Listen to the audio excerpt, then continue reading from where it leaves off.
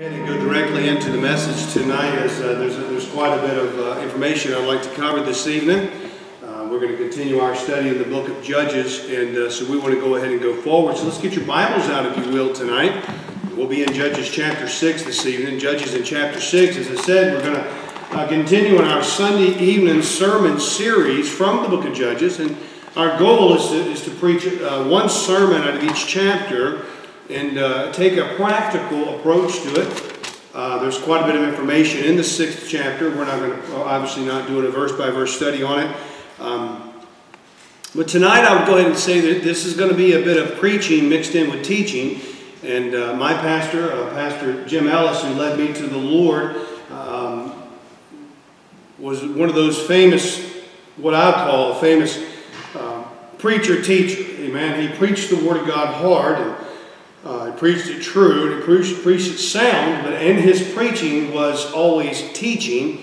And I think that is a mark of preaching that we're missing today. There are a multitude of sermons out there that really convict us and have a great change in our life, and those things are needed. But I think there needs to be a mixture of sermons out there that are both exhaustive in the teaching of the Word of God, as well as evangelizing our hearts and souls who will be in attendance. So we want to make sure we exalt the Lord Jesus Christ, and we want to preach exhortation, but we want to make sure an exhaustive study of the Word of God is also intermingled in our sermons. So Judges in chapter 6 tonight, we'll begin in verse 1, if you'll kindly stand as we honor the reading of the Word of God. And we're going to look at a few things here tonight under the heading, or under the subtopic of God's power and providence. God's power and providence. Judges chapter 6 and in verse 1, the Bible says, "The children of Israel did evil in the sight of the Lord. The Lord delivered them into the hand of Midian 7 years. The hand of Midian prevailed against Israel, and because of the Midianites, the children of Israel made them the dens which are in the mountains and caves and strongholds. So it was when Israel had sown that the Midianites came up, and the Amalekites and the children of the east, even they came up against them." Let us pray. Father, we thank you, dear Lord, again for the wonderful opportunity to be in your house together tonight. We do pray a special blessing upon the reading of thy word. Speak to our hearts tonight. Give us clear understanding, dear Lord, of your word. Help us apply it into our life and how we can better and greater serve you. So we give you the honor, glory, and praise for everything that is said and done. In the name of thy Son and our Savior, Jesus Christ, we do ask these things. Amen and amen. Thank you so much, and please be seated. A few things that we find here in Judges in chapter 6 in the opening text. Number one, I want us to look here at the point that in chapter 5 ends with the 31st verse stating, "And the land had rest for 40 years." If you'll notice that in your scripture, or you could read it from up top, and the land had rest for 40 years. When we then see the opening verses of chapter 6 state the phrase 7 years. If you look in the end of verse 1, it says, "And the Lord delivered them into the hand of Midian 7 years. Now, beloved, this is a peculiar phenomena that it occurs throughout the scriptures time and time again. The numbers 7 and the numbers 40 always, or not always, but multitude of times they appear together, and they do so several times throughout the Word of God. There's even occasions when the scriptures are almost forced to put them together for no apparent reason whatsoever, yet maybe just for continuity's sake. Some of those examples would be Genesis 7:4 and Genesis 25:17 and verse 20, 2 Kings 8:3 and verse 9, 2 Kings 12:1, and Numbers chapter 13 verses 22 and 25. And I just have those up there. You can see them. Maybe you jot them down when I make a few other points concerning these two numbers here, and then we'll get into the meat of the message tonight. I don't have all the answers. I'll go ahead and tell you that. I don't have all the answers concerning the purpose. However, we do understand that it must be linked to Israel and their time of testing or tribulations, if you will. 40, we know, is the number of testing or the number of trial, and 7 is the number of the years of the tribulation period. So we don't really have all the answers. How do we conclude this from the numbers? How do we conclude that 7 is the number of the tribulation period? Of course, we know that through various scriptures. How do we know about the number of testing and trials? Well, if you read in Daniel chapter 7, verses 25 through 27, you find out that Daniel's 70th week, that it's called, which we know as the tribulation period, or also known as the time of Jacob's trouble, the tribulation period, there's 7 years. It's split into 2 halves of 3.5 years, or 2 halves of 42 months, or 2 halves of 1,260 days. They are equal to 30-day months, biblically speaking. We see a prophetical week is 7 years, and so we know that 69 of those years have been fulfilled, or 483 literal years, and Israel owes God 7 more years. So we know the number 7 is associated with the tribulation period. We also know this, that 40 is a time of testing. It's a time of trial. It's found with Moses, who's on Mount Sinai, 40 days and 40 nights in Exodus 24, verse 18. Goliath challenges Israel for 40 days in 1 Samuel 17 and verse 16. Jesus Christ was tempted for 40 days and 40 nights, found in Matthew chapter 4, verse 2, Mark chapter 1, verse 13, and Luke 4, verse 2. Now, I'm giving you all of those things right there. You can go back to the audio or the video later on, and you can confirm those dates if you would like. But I'm giving you those things so that Scripture will answer Scripture. And that's the key, guys. The Bible needs to answer the Bible. You don't need my opinion. You don't need someone else's opinion. You don't need what somebody thinks. You need to know what the Scripture says about itself. So now back in Judges chapter 6, we find once again that Israel continues this cycle of apostasy, punishment, repentance, delivery, and apostasy again. I got to be honest with you, I was a bit shocked when I was reading in Judges chapter 6. Actually, I don't see how somebody's shocked twice, but I was shocked twice. When you look at verse 1, it says, "And the children of Israel did evil in the sight of the Lord." And honestly, when I was reading that, in my mind, the word that I wanted to say was again. I'm not going to superimpose a word on the Word of God. The Word of God has the words that it needs. It has the words that it means. Don't let anybody ever tell you that there should be a different word or an extra word or lack of word. We have in our Bible, our King James Bible, exactly the words that God wants us to have. Amen? They're purified, they are preserved, and they are perfect in the form that they are written before you tonight. But in my mind, just in the continuity of studying the book of Judges, I wanted almost to say, "And the children of Israel did evil in the sight of the Lord," again, because here's this continual cycle of them doing evil in the sight of the Lord, repenting before God, and then all of a sudden He sends the deliverer, and then they do what? They commit apostasy yet again. So we see this, that Israel continues this cycle. The first thing that I want us to see in Judges chapter 6 tonight, just really, it is point number 1, but it's almost an introductory point. I wrestled with the fact of whether or not I even make it an appointment. I went ahead and did it because I have a weakness of alliterating a sermon, and I understand that. I just love to alliterate. But we find here in Judges chapter 6 that there is a prophetical piece of the picture here. There's a prophetical piece of the picture. So we'll lay the groundwork in the prophecy tonight, if you will, looking in verse 3. Looking in verse 3. The Bible said, "And so it was when Israel had sown, that the Midianites came up, and the Amalekites and the children of the east, even they came up against them. They camped against them and destroyed the increase of the earth, till now come unto Gaza, and left no sustenance for Israel, neither sheep, nor ox, nor ass. For they came up with their cattle and their tents, and they came as grasshoppers for multitude. For both they and their camels were without number, and they entered into the land to destroy it." This time what the Lord does in order to punish the nation of Israel is that He sends the Midianites to come in and to raid the crops and to raid the cattle, to raid all the livestock, if you will. So what you find in verses 3 through 5 is a great picture of fiscal judgment upon a nation. We're going to see the very same thing again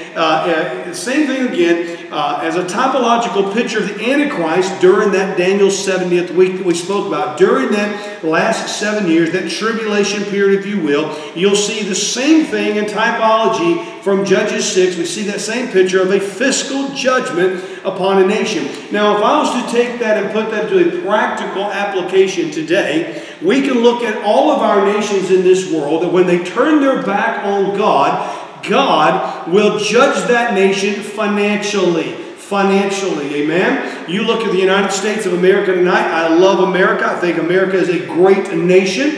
But as a nation, America has begun to turn its back against God. Now, with all the things going on in the world today, with the rise, the reascension of communism and world power and terrorism all over the world, you have people over there squawking and squalling. We have a so-called world leader today going around the world making apologies for the past wars, okay? I make no apologies to Hiroshima, and it's not Hiroshima, it's Hiroshima, amen. I make no apologies to Nagasaki. Listen, they bombed Pearl Harbor on December 7th, 1941, and you know what? That's the wages of war. If you did not want the bomb dropped on you, you shouldn't have had a silent attack upon America on December 7th. No, just like Tojo Yamamoto said himself, I fear that the only thing that we have done was awake a sleeping giant, and that's what they did. Amen and amen. I like what Winston Churchill said. Well, just after the bombing of Pearl Harbor, as he popped a bottle of champagne and he told his advisors,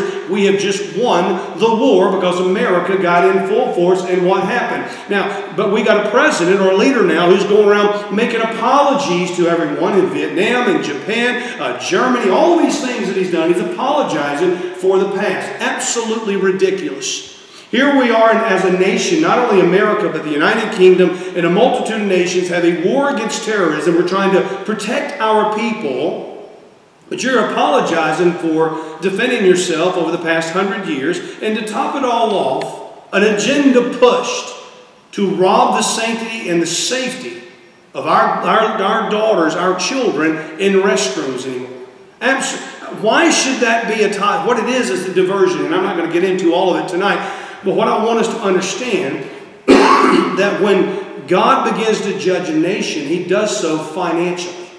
We see it when countries begin to go on a financial demise, just like the United States of America has done.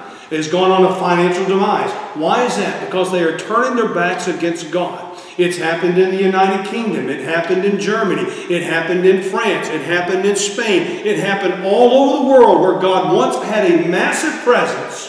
The nation began to turn their back against God. He began to judge them in a fiscal or a financial type of judgment. We find the same thing here with the nation of Israel. The Midianites, you need to understand, the Midianites, just like the Ishmaelites, were some of the rejected sons of Abraham. Read Genesis chapter 25 from up top tonight. Genesis 25 verses 1 and 2. The Bible says, then again, Abraham took a wife, and her name was Keturah, and she bare to him Zimran, and Jokshan, and Midian, and Ishbak, and Shua. Now you skip down to verse 5, and Abraham gave all that he had unto Isaac, but unto the sons of the concubines, which Abraham had, Abraham gave gifts, and sent them away, mark this in your heart, sent them away from Isaac his son while he yet lived, eastward unto the east country. Notice Genesis 25, when Abram sent away the sons of the concubines, he sent them where? To the east country. Now back in your minds to Judges chapter 6, the Midianites come against Israel with who? The Amalekites, who is the grandson of the rejected son of Isaac, Esau, if you remember him, Genesis 36:12, and the children of the east. Notice that back, go down there to the verse 3, it says the Amalekites, which is the grandson of the rejected son of Isaac, who is Esau. Esau means red. Remember, he was sent away. And the children of the east. See, the implication here that you find is that the Midianites led a coalition of nations who had been ostracized by God from the Abrahamic covenant. You should need to keep this in mind in the world we are today. Being a child of Abraham means nothing when it comes to the covenant of God. God made a covenant with Abraham to give the land of Canaan in Genesis chapter 13, but he had intentions on giving it through only one particular son. That commandment is in both the Old Testament and in the New Testament. Genesis 21 verse 10, read it from up top. Wherefore she said unto Abraham, cast out this bondwoman and her son, for the son of this bondwoman shall not be heir with my son, even with Isaac. Now you can cross-reference that with the book of Galatians. Galatians in chapter 4 and verse 30. Nevertheless, what saith the Scripture? Cast out the bondwoman and her son, for the son of the bondwoman shall not be heir with the son of the free woman. The free woman we know was Sarah, and that free child was Isaac, of whom the covenant of Abraham that God had with Abraham would continue through his seed. Amen. Through Isaac, not through Ishmael, and not through any of the children that came from the concubines. They were sent eastward. So what you find here in this prophetical piece of when God judges the nation of Israel, because they turned their back on him again and went into apostasy, you find that it was a group of these ostracized descendants of Abraham. When it comes to the covenant, I know I'm repeating myself, but when it comes to the covenant of God, being a son of Abraham, that does not matter. What matters is who God chose to send that covenant through. And we know that his seed, that the covenant was going to go through, was that of Isaac, the promised seed. So again, the prophetical picture that we have here, in the world today is, and I understand Islam was not around in the book of Judges. It didn't show up until the 6th century A.D. Anyway, or 7th century A.D. actually, I believe.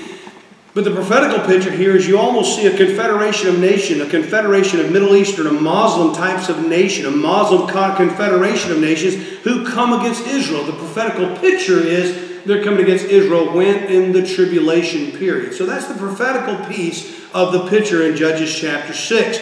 Their goal is to completely wipe out the nation. Just as the sweet psalmist wrote of Israel when he wrote in Psalm 83 verse 4, they have said, come and let us cut them off from being a nation, that the name of Israel may no more be in remembrance. Notice what they did in these verses that we've read, and then we'll move on to point number 2. Notice what they did. In verse 4 it says, and they encamped against them and destroyed the increase of the earth. Verse 4, till thou shalt come unto Gaza, and left no sustenance of Israel, neither sheep nor ox nor ass. And they came up for the cattle and their tents, and they came as grasshoppers for multitude, for both they and their camels were without number, and they entered into the land to destroy it. They wanted them completely wiped out. They wanted to wipe them off the face of the planet. Now let me ask you a question. If I was to say that this coalition of nations that are coming against Israel wanted Israel wiped off the face of the planet and to be remembered no more, what would that remind you of this evening? It reminds you of certain world leaders from certain nations who hate Israel, who have said the same thing in our modern day. So now you see the prophecy from all the way back here in the book of Judges that's transposed all the way to the tribulation period. Those 7 years that Israel was God. That's the judgment against his people. Remember, the tribulation period is intended for the nation of Israel because of their rejection against God and their disobedience against God for the 490 years that we find. So the purpose of this event in Judges chapter 6 is the same purpose that we find that the tribulation period is, and it is that of punishment. Look in verses 6 through 10 with me. That of punishment, if you will, tonight. The Bible says, and Israel was greatly impoverished because of the Midianites, and the children of Israel cried unto the Lord. And it came to pass when the children of Israel cried unto the Lord because of the Midianites, that the Lord sent a prophet unto the children of Israel, which said unto them, thus saith the Lord God of Israel, I brought you up from Egypt, and brought you forth out of the house of bondage, and I delivered you out of the hand of the Egyptians, and out of the hand of all that oppressed you, and drave them out from before you, and gave you their land. And I said unto you, I am the Lord your God. Fear not the gods of the Amorites, in whose land ye dwell. But ye, watch this, but ye have not obeyed my voice. Beloved, what happens here is that the Lord quickly lays down the law for what he has done for Israel and what they have done against him. The application is both historical and prophetical. But despite the application toward the chosen nation of God, can we turn this on to ourselves tonight just a little bit? How often do we see this happen in the lives of Christians today? I mean, for that matter, how often do we see it both in the lives of the saved and the lost? When things are going well, when the bills are paid, when the wife is happy, when the kids are happy, when everybody's healthy, happy, and wise and having a good time, and promotions are coming our way, we tend to relax. We tend to shut our Bibles. We tend to quit praying and spend more time doing other things. Then all of a sudden something happens and we fall to our knees and we cry out, Lord, help me. We don't read our Bibles like we normally do when things are going great. We don't pray like we normally should. We don't pray with fervency sometimes when things are just going hunky-dory.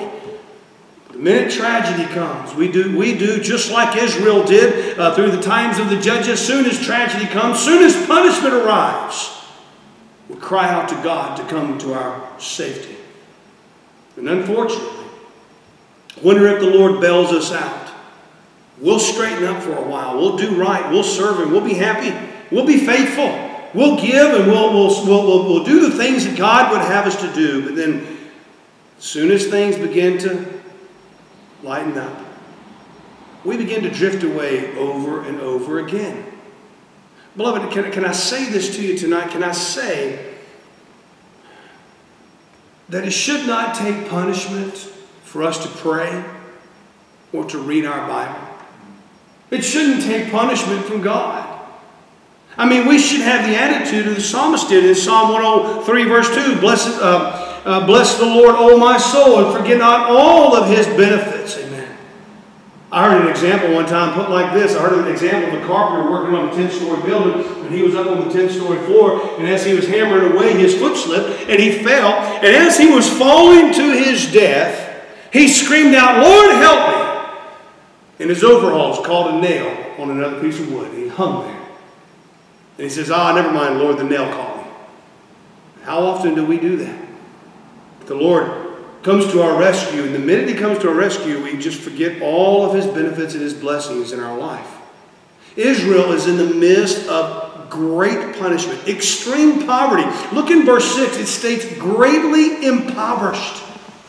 In this poverty, in the poverty that drives Israel to repentance, this is what David writes. Psalm 119, verse 67, before I was afflicted, I went astray, but now have I kept thy word. It is the troubles which lead us to the Lord quite often.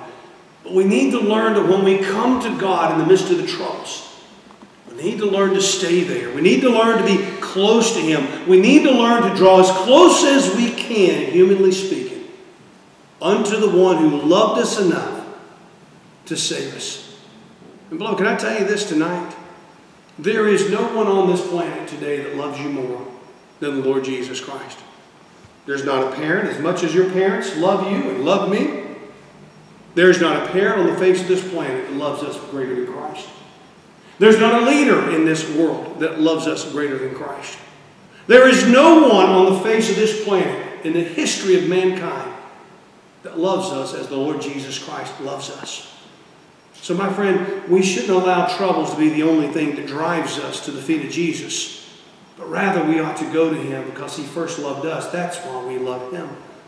So we see here tonight that there's a prophetical piece of the picture. We find that prophetical piece of the picture we see in the midst of Judges 6, the punishment. But in the midst of the punishment, God raises up a man. And he's introduced in our story simply as the prophet. Look in verse 8 with me again. The Bible says that the Lord sent a prophet unto the children of Israel, which said unto them, Thus saith the Lord God of Israel, I brought you up from Egypt and brought you forth out of the house of bondage. Guys, this is the first time the word prophet shows up since Deuteronomy 34, verse 10. This prophet is anonymous. He's like the prophets of 1 Kings 13 and chapter 20 and 2 Kings 9 and 2 Chronicles 25. That doesn't mean that there were not any prophets during the time of Moses' writing or to the time of where we are. For we know that Joshua was a prophet. He prophesied, if you will, about Jericho. I'm just saying this is the first mention of a prophet since Moses' last book. So, beloved, prophets were men of God that were raised up out of nowhere. During the times of declension, during the times of trouble, during the times of trials, listen, these prophets would stand against the people of God in times of controversy, but he would stand typically against his own people. So often we think about prophets coming against the lost and coming against the world, and even today we get into the pulpits, and I touched on it just a moment ago, and we spend so much time preaching against the sin of this world, and we should. We should rebuke the sin of this world, amen. Sin is, listen, I don't care if it's 2016. What was wrong 100 years ago is still wrong today. And it doesn't matter if 99% of the people in the world say that it's right. If God says it's wrong, it's still wrong, amen. So talented many a times, a man of God will get in the pulpit and he's just attacking the things of this world. And whereas I understand there's a time that needs to happen, the prophets were raised up to preach against God's people. Preach against what God's people were doing wrong. Because the people of God had been in a backslidden state, and they were. Essentially, the Lord brought them out of nowhere. And you know what he did? He just turned them loose, basically. He says, preach, man. A good example we see with Amos. Amos 7, verse 14 and 15. Then answered Amos and said to Amaziah, I was no prophet, neither was I a prophet's son, but I was a herdman and a gatherer of sycamore fruit. And the Lord took me as I followed the flock. And the Lord said to me, go prophesy unto my people Israel. It's just like Elijah. Elijah was no one special. He was from a small town in Gilead. But God raised him up to become one of the greatest prophets of all of the Bible. And we know that he's standing at the Mount of Transfiguration with the Lord Jesus Christ. And we've already seen what he's going to be doing here in the years to come in the midst of the tribulation period. Guys, there's 7 periods of prophecy in the Bible. I want to go over them quickly tonight so that we can understand that God brings up a prophet to preach to his people, so his people may get right. Because I can go ahead and tell you right now, the lost and dying of this world tonight are not going to get right when the people of God haven't gotten right. Amen. 7 periods of prophecy in the Bible. The first was from Adam to Abraham. God himself gives the first prophecy in Genesis chapter 3, verse 15. Enoch, we know, prophesied according to Jude 14 and 15. And so did Noah, as we find in Genesis chapter 9, verses 25 through 27. The second period of prophecy is from Abraham to Moses. Both are called prophets in Genesis 20 and Deuteronomy 34. Jacob, we know, prophesied in Genesis 49. And Aaron was called by Moses. He was called Moses' prophet by God in Exodus chapter 7, verse 1. The third time of prophecy runs from Moses to Joel. And I want you to remember the prophets, both major and minor, are not in chronological order when you read the Bible. Joel takes us up to the exile, which is the period of Samuel, and it takes us up to the exile, which is the period of Samuel and David and Elijah, as well as others, Isaiah and Jeremiah and Jonah, etc., and those prophets. So that's the third. The fourth time of prophecy, the fourth periods of prophecy, I should say, is from Joel to Malachi, and it covers the exile to post-exile periods of Israel's history. It would include Ezekiel and Daniel and the major prophets and Haggai and Zechariah and Malachi within the minor prophets. And this will go to the end of the Old Testament, and it's followed by a period of silent years where no revelation or no prophecy was given at all. The fifth period of prophecy was when Christ was on earth. He was a prophet like unto Moses, according to Acts chapter 3.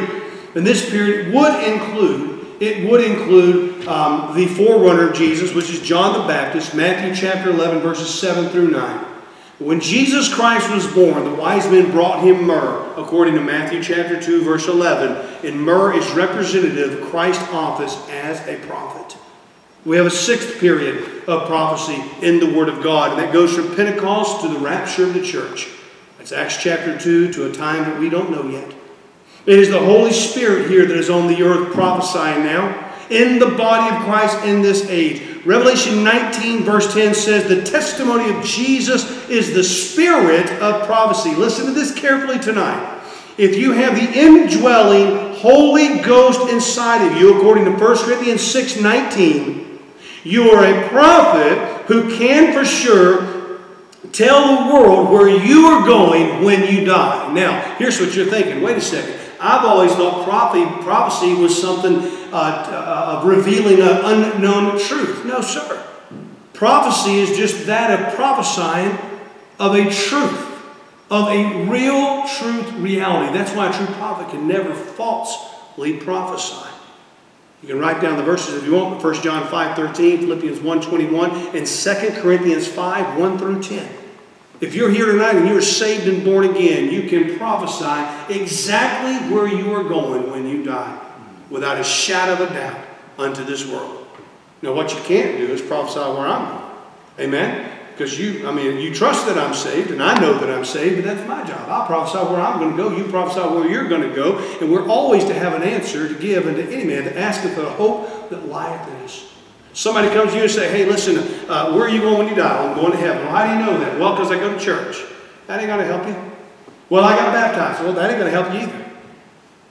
Where are you going when you die? I'm going to heaven when I die, to be absent from the body, to be present with the Lord. Why? Because the Lord Jesus Christ died for my sins, and I accepted His salvation. I accepted His free gift. That's prophesying of where you will be at the end of your life or when the rapture occurs. The seventh and the final period of prophecy occurs during the tribulation period. That's Revelations 1:7. After that, there is no more prophets. As a matter of fact, in the millennium, if someone tries to prophesy in the millennium, they will be dragged out by their own parents and killed. This is Zechariah 13, verses 1-3.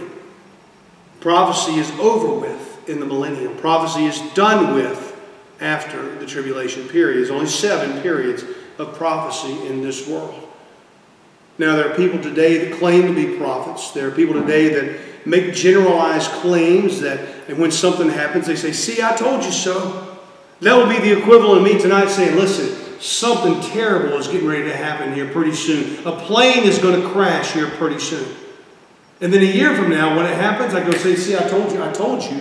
Something terrible is going to happen. That's what they do today, guys. Beloved, that's not how it works. How it works in a prophecy is a prophet will acknowledge what God says in His book, and only in His book, and a prophet will never go outside of His book. 1 Corinthians 14, verse 37. On top of all these things, prophets are specific. Just like the book has told us that it gives us people by name, just as Josiah was given in 1 Kings 13, Cyrus in Isaiah 44, verse 28, and 45, verse 1. We find that it gives the time of where they're going to be born, Micah 5:2, and it tells when they're going to die, Psalms 22, verse 16, and why they're going to die, Isaiah 53, verse 10. That's what a prophet does. So without continuing in this direction, I want us to understand that the truth of the matter is this. A prophet of God is raised up by God to warn the people of God to turn back to Him in Judges chapter 6. The prophet stops short here in the 10th verse in giving the promise of delivery. But it is implied that God will deliver them. And here's what we find finally tonight. We find the mighty hand of God's providence. If you look at verse 11 with me, the Bible says, and there came an angel of the Lord and sat under an oak, which was an Ophrah that pertained unto Joash the Abiezrite, and the son of Gideon threshed wheat by the winepress to hide it from the Midianites. And the angel of the Lord appeared unto him and said unto him, the Lord is with thee, thou mighty man of valor. Gideon said unto him, O my Lord, if the Lord be with us, why then is all this befallen us? And where be all His miracles which our fathers told us of, saying, did not the Lord bring us from Egypt? But now the Lord hath forsaken us and delivered us into the hands of the Midianites. The Lord looked upon him and said, go in this thy might, and thou shalt save Israel from the hand of the Midianites. Have not I sent thee? He said unto him, O my Lord, wherewith shall I save Israel? Behold, my family is poor in Manasseh, and I am the least in my Father's house. Beloved, this is the Lord God coming to earth and speaking unto Gideon. This is not an angel. This is the angel of the Lord. This is the same angel who wrestled with Jacob in Genesis 32. This is the same one who is defined as the appearance of Jehovah God in Hosea 12, verses 4 and 5. This is the same one when Moses spoke with the Lord face to face in Exodus 33:11 and Deuteronomy 34:10. He was speaking to the angel of the Lord just like Gideon. Guys, when God appeared unto men in the Old Testament, this is how He did that. When John wrote, "No man has seen God at any time," in John chapter 1, verse 18, and 1 John 4:12, he is referring to the essence, referring to His soul. The Lord told Moses that thou canst not see my face, so there shall no man see me and live. Exodus 33:20. Yet Moses wrote about talking to God, watch this, face to face. I believe it even goes on as a friend. Amen. He's referring to God appearing to men and speaking to them as the angel of the Lord. This is why a correct study of angels is needed today. A biblical, accurate study of angels is needed more than ever today in our world. The Lord addresses Gideon as a mighty man of valor. Now, it's kind of strange considering what he was doing, isn't it? Now, think about this. What was he doing? Look at verse 11. "And there came an angel of the Lord and sat under an oak, which was in Ophrah, and pertained unto Joash the Abiezrite. And the son of Gideon threshed wheat by the winepress," watch this, "to hide it from the Midianites." To hide it. Think about this for just a second here. He's threshing wheat in a low place, which is typically done in a high place, so the winds can blow away the chaff as he threshes the wheat and throws them up into the air. But he's down in a low place, hiding from the Midianites. I mean, you got to stop and think, man. He's hiding. He's afraid. He's scared. And the Lord addresses him as a mighty man of valor. The Lord looks down at him and says, "Thou mighty man of valor." This is where we see the power and providential hand of our Lord intervene. Gideon is hiding out because he's afraid. But God, the Lord, is raising up a deliverer in this man. Remember, God's interest is more in our availability and our dependability than He ever will be interested in our ability. God has provided a deliverer through a man who is in a hiding, threshing wheat. Look in verse 15. "And he said unto him, O my Lord, wherewithal shall I save Israel? Behold, my family is poor in Manasseh, and I am the least in my father's house." He's saying, man, listen, I'm the smallest, I'm the weakest, I'm the one that always gets sick, and I'm the one that always has a runny nose, and I'm always coughing, I'm always pale. Listen, how am I going to do this? Well, can I give your attention to 1 Corinthians 1 tonight? You can read it from up top. But in 1 Corinthians chapter 1, verse 26, Paul says, "For you see your calling, brethren, how that not many wise men are after the flesh, and not many mighty, not many noble are called. But God had chosen the foolish things of the world to confound the wise, and God had chosen the weak things of the world to confound the things which are mighty, and the base things of the world, and the things which are despised hath God chosen, yea, the things which are not, to bring to naught the things that are, that no flesh should glory in His presence." Beloved, we're just about done, and I know that it's been long. But if there was going to be a deliverer of Israel from all these ostracized, disgruntled descendants of Abraham that were sent out, somebody probably would have looked over there at the biggest, strongest guy, the mightiest warrior, the one that was picking up, tractor tires with one arm and picking up boulders with the other one, and he was walking and he was just massive. And yet God looks down in the valley where no one could see. And a little old guy, a weak guy, and his whole family, the weakest one that there was, threshing wheat, doing this.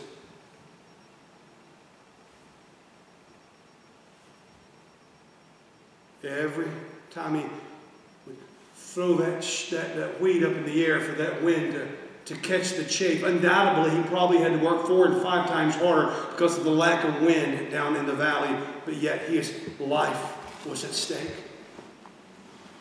God looked down. He says, "Thou mighty man of valor." He's the last one that we would look at and consider to be the man that God would choose. Let me go ahead and tell you guys, we can look around our streets tonight in Abraham, and we can look around our village and our valley. And we can look at some of the blokes that are going around. We can look at some of these young boys that are running around on scooters and kicking balls and playing rugby and doing the things that they do around here. And somebody say, that's the last one in the world right there that will ever pastor a church. That's the last one right there that will ever be a missionary sent out of the UK, sent out of Wales, sent out of the Kenny Valley. Somebody may say, hey, wait a second, man, I don't live in the capital of Wales. I don't live in London. I don't have the education given from Oxford. I don't have an education from Cambridge. I don't have the ability to speak like so many of my counterparts today. I'm just from down there in the Kenny Valley. I'm down there in the village of Abraham and just a handful of people in these streets. And God said, yeah, I'm going to choose you to be a missionary over to the Philippines. I'm going to choose you to be a missionary over to Ethiopia. I'm going to choose you to be a missionary over in Iran. I'm going to choose you and send you out that you may preach the light in the darkness of this world. You may look down and look at that one young man and say, I'm going to choose you to take the helm of a local Bible-believing church there in the Kenny Valley. You say, well, man, I don't even know who my daddy is. I don't even know who my mama is. I've been in trouble left and right, but all I know is I got saved and I'm born again, and I just want to love you, Lord. Beloved, I'm telling you here tonight that between God's power and God's providence, we look at the guys that seem like they have everything going for them. And we say, that's a mighty man of valor, and God's going, no, let me look behind him. At that little guy that's hiding from maybe the bullies in town.